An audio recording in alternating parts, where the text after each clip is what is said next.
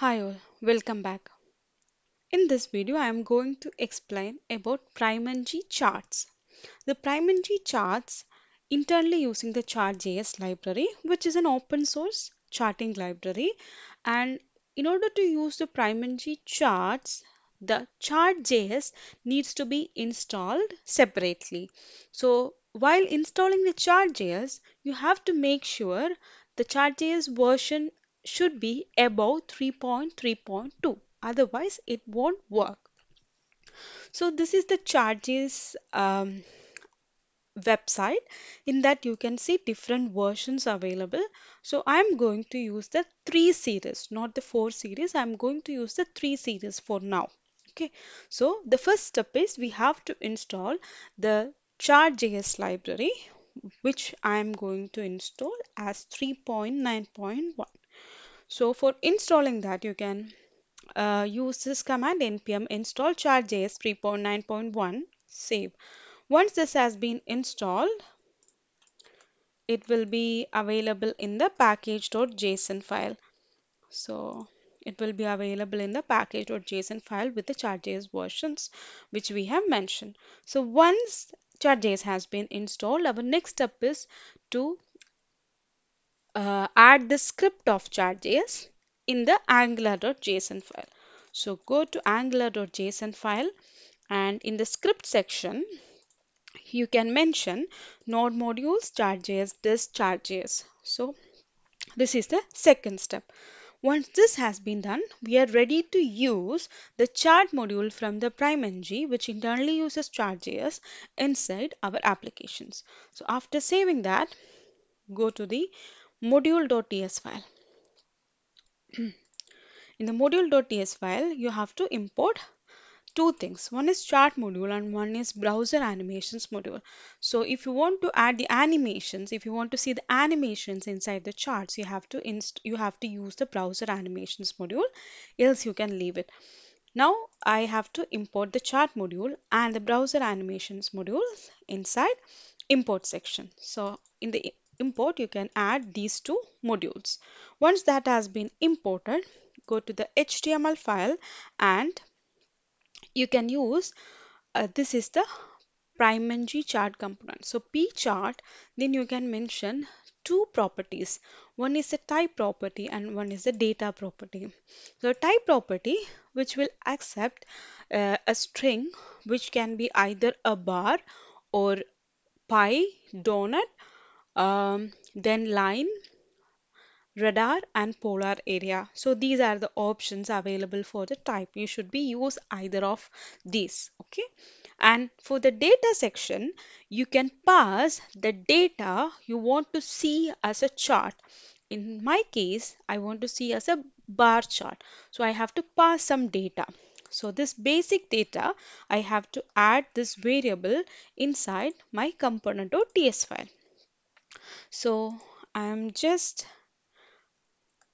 adding a variable called basic data any, and inside this dot basic data. So it accept an object which has a labels and data sets. So labels, which is an array, and data sets, which is also an array. Okay, so again in the data sets, sorry, in the labels you have to mention. So I'm just copying those things.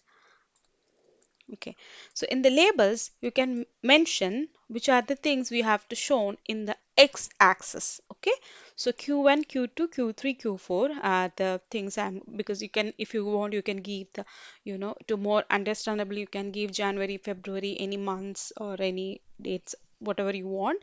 I am giving Q1, Q2, Q3, Q4, and in the data sets, I am just giving a label to understand the data set, then first data set, and I'm giving the data. Okay, so once this has been done, save, you can see the charts here. Okay, so you can see the charts with the first data set, and you can see Q1, Q2, Q3, Q4, and based on the data we are passing, it's automatically showing a bar chart. So this is how we can implement a simple bar chart.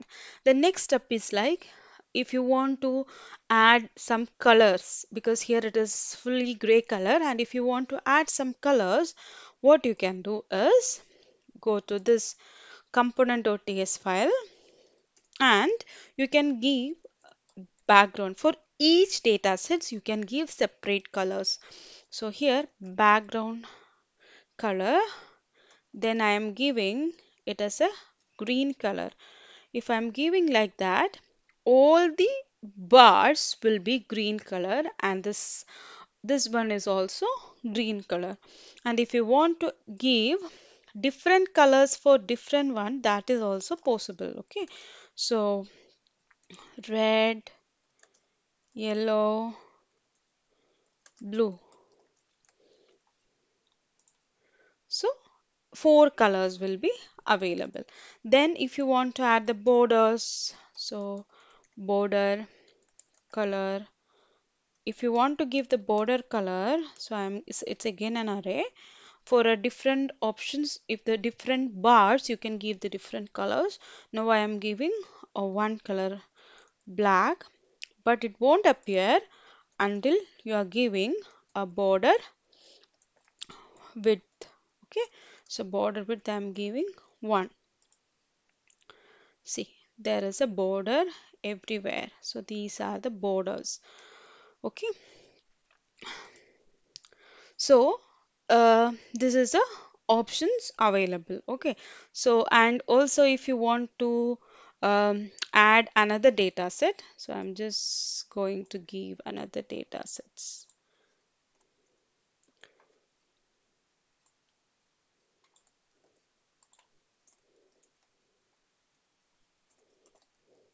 So this is the second data set, and I am giving, see, so this is another data set. So that is in gray color. So if you want to change a background color, back, okay, the same thing.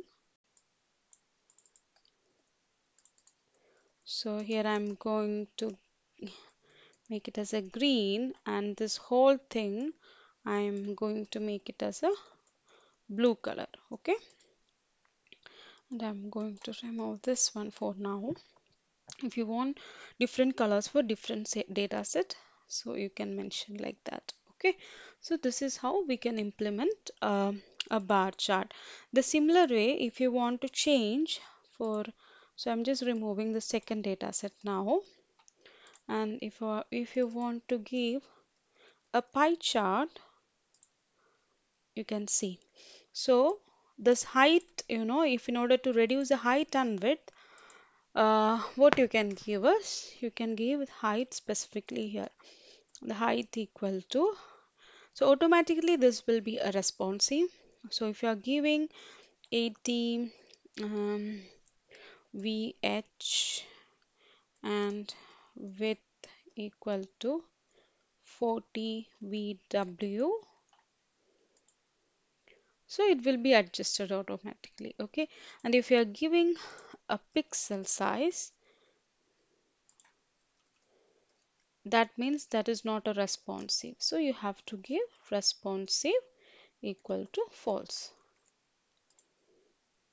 So this will be very small, so you can adjust accordingly. So it's not responsive, so I'm just reverting it back to VH and VW, height and width. Okay, so this is how it looks, the pie chart looks the same way. Then you can give a donut chart, donut, see, and also as I mentioned, you can change, blue, green, yellow, orange. See, it looks, good now. And the next chart is line, This is the line chart and radar chart.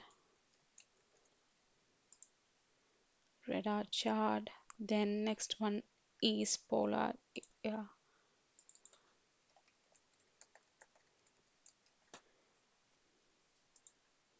So these are the different types of charts available. Okay. So now you learned about how to adjust the height and width also. So one more thing, and if it is, the bar, okay, let's again go to the bar section. Okay, so these are the different options available for the type and the data also I have shown. In the data itself, we can customize lots of things. But if you want to, customize some general things, like, it's per data set we can change it. But if you want to change something generally, what you can do, there is another property called options. Options, and you can mention basic. I'm just going to create a variable called basic options in the component. So go to the component section, and the same way I'm going to create this dot basic options equal to, it is an object. Okay, so for different versions of the chart.js, this way of implementing the options is also different. Not implementing, the options are different. For example, I am just not going to give any background color here, and going to give, okay, and if you want to generally give an option in the configurations, for example, if I want to give a title for this one, you can see inside options, whichever the you know key value parent is coming, you can copy. So we have to give plugins and you have to give the title. So I'm just copying the object inside the options here, directly paste it here. So let me save this HTML file as well. You can see custom chart title. The similar way, you can go to the documentation of this chart, and if you want to, change the color. So this is the point one, this is the line configuration, and this is the bar configuration. So if I want to change the background color, instead of the gray, I have to change something else. You can either give in the data set or you can generally add it. So here you can see inside options elements bar. So you have to give inside options, then you have to give, maybe I can remove this one for now, elements, then bar, bar,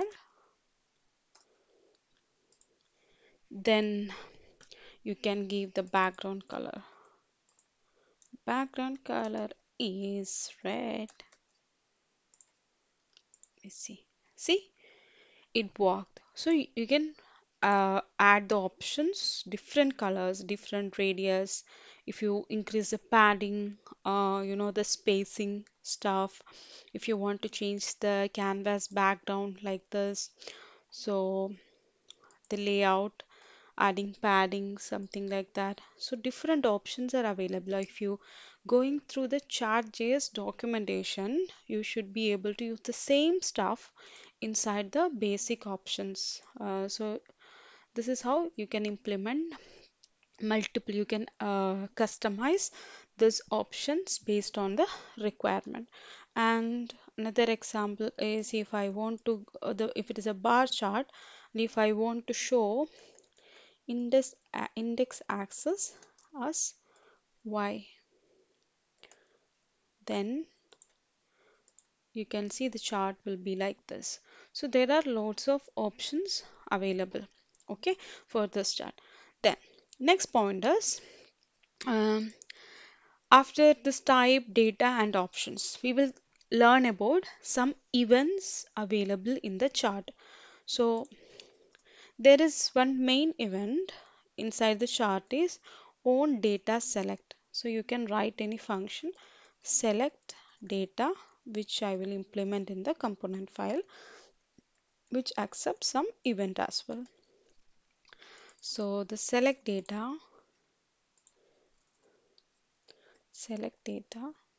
event any. I'm just console.log of event here. Okay. So if you see this one and if I click on particular bar, this own data select will be triggered, and it has mainly the four options. One is data set, which is the selected data set, which has these many options, and which is a selected element, which is the element we have selected, and again which has a data set index of the data set in data, and index of the data in data set. See, so there is a data set index and the index, so you will be able to see those details. So this is the main stuffs available inside the PrimeNG charts, which internally using the chart.js. So for more options, I will prefer you better uh, refer the documentation of the correct version of the chart.js, so you will be able to change, customize different types of charts with your requirement.